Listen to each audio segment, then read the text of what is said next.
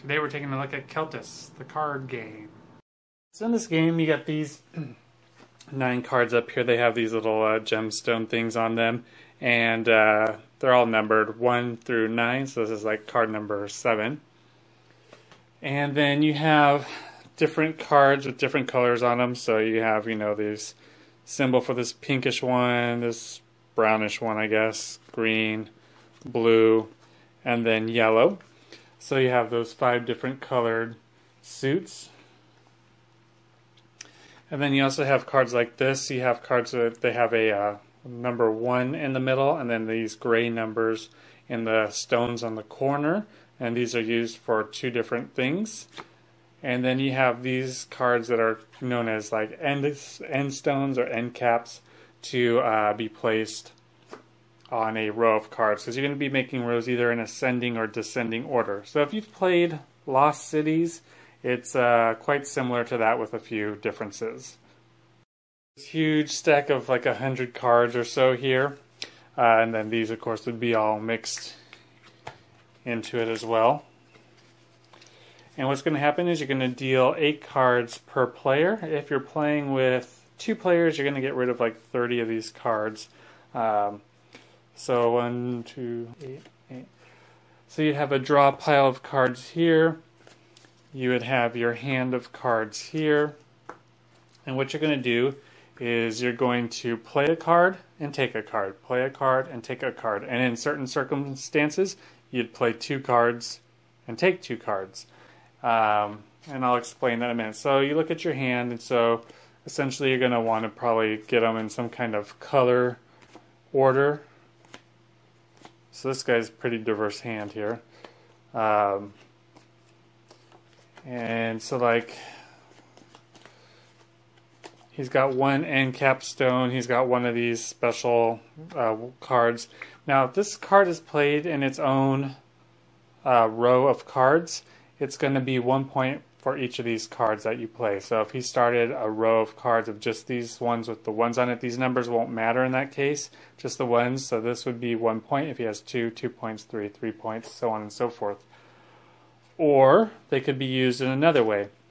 If he starts building a row of cards, let's say he starts building a descending row of cards, so like 10, 8, 4, 3, 1, and what have you. Well, this card has a 10 in the corner, so if he plays this 10 down here, okay, it's a 10. If he plays a 10 on his next turn, he could play this 10 on top of it because they're both 10s. And he won't get this 1 point, but it will help him make a larger row of cards. And the amount of points you get is based on the length of your row. So if we look at the rules here, alright, so if you have a row of 1 card, it's going to be minus 4 points. Of 2 cards, minus 3. Of 3 cards, minus 2. Of 4 cards, 1. Then 2. Then 3. So it goes on up like that. So this just helps you get a longer row. So right now, with these cards, a row of 4, he would have 1 point. Alright, and then the other thing, you'll see that there's these other numbers in the rule books, 0, 1, 2, 3, 4, or more, 5 or more, and the points associated with them below it. That is for these cards here. If you have at the end of the game 0 of those cards, you're going to lose 4 points. If you only have 1, you're going to lose 1 point. If you have 2, you'll break even. If you have 3, you'll get 4 points. 4, you'll get 6 points, and 5 or more, you'll get 10 points. How do you get those cards? You have to have in your hand 2 of the exact same card, and on your turn you would discard both of those cards. And so if I had 2 of these 4s, I would discard the 2 4s, and I would get to take the number 4, a special stone. And that means nobody else would be able to get the number 4 special stone. So if I turned in, 2 of these 4 pinkish colored cards, somebody else could turn in, 2 4s that were yellow, all right, and they wouldn't be able to get the stone for it because there's only a limited number. Alright, so on this player's turn, let's just say he's going to start off by playing the 10 card in front of him. So he played a card, and so his hand is now down to 7 cards, so he has to draw a card. You either take from the discard pile or from the face-up pile, which there aren't any cards now, so he's just going to take 1 card to his hand, and he's taking this card, which is another 10. And the next player would look at their hand. They probably divide their cards up by color as well. Alright, so he's got a 9 and a 0, complete opposite ends of the spectrum for yellow. He's got a 6 and an 8, which are pretty close together. A 5 standing alone by itself. And he's got a 2, 3, and a 4 in green. So what he could do is he could start building a row going ascending, going from 2 to, 10. So he's going to play the 2, and he's going to draw a card. And he draws the 6.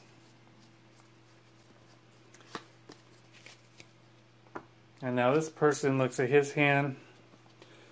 So he's got a 7 of this color, and that's it for that color. He's got one of these, 2 of these special 1-point cards. Does he have any more? Nope. All right.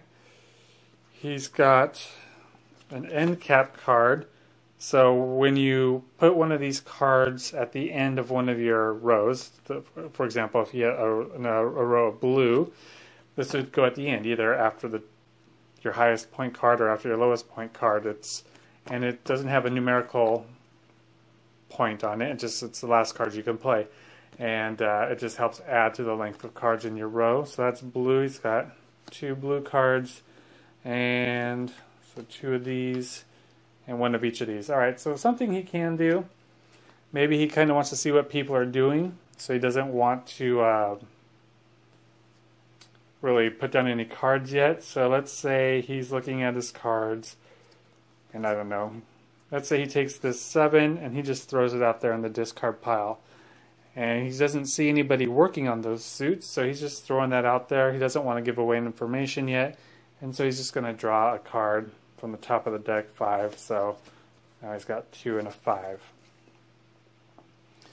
Alright, so it goes back to this player, and they look at their hand, and so they can, let's say he plays this 8 on top of his 10 over here, and now he can either take this 7, and he's got a 5 and a 10 of that suit, so maybe he wants the 7 to try and build up in that way. Or he can take an unknown card. So let's just say he takes the 7 and puts it in there. So he has 8 cards. Alright, good. And then it goes to this person's turn. So he's got the 2. He's going to go in ascending order by playing the 3. There's nothing to choose here. Takes this card, and it's a 5. And look at that. 2 5s of the same color. That means on his next turn, he can grab this special 5 emerald stone. So this player looks at their hand, and maybe they're going to just throw out the 6, take a card, and it's the 5 of this suit. So he's got a 2 and a 5 of there, 2 and a 5 of there. So maybe he's going to pursue this route there over anything else. And this player, he's got 10, 8, and then the next one is 4, so he probably doesn't want to start doing that yet. He could start on his special card here, so he's going to play a 10 of that. And again, remember, I didn't play this before, maybe I should have. But he's got this card that he could play in that row, or again, it could start its own separate row of single point cards. So he played a card. Does he want to take the 6? He doesn't. The only blue card he has is the end cap card, so he's just going to draw blind, and he drew a 6 green. So it's this person's turn, and he's the one who has the 2 5s, so he's going to take the 2 5s, and he's going to discard those, and he's going to take this 5 and play it down in front of him, and that means at the end of the game, he's the way it stands right now, if it were to end now, since he has one of these cards, he would not have negative 4 points. Alright, he would only have negative 1 point as it stands right now. Now, since it costs him 2 cards to do that, he's down to 6 cards, so he's just going to draw 2 cards. He could take this Look at that. He could take this card, the 6, to give him 2 6s to grab the 6 up there, and then another blind card, the 4. Alright, so, you know, it's going to go around. So maybe this guy wants to get started on doing something. Who knows, maybe he's just going to start doing a pile of single point 1 cards. So he played a card, 4, 5, draws a card. Alright, got a blue card. Anyway, that's pretty much how the game goes.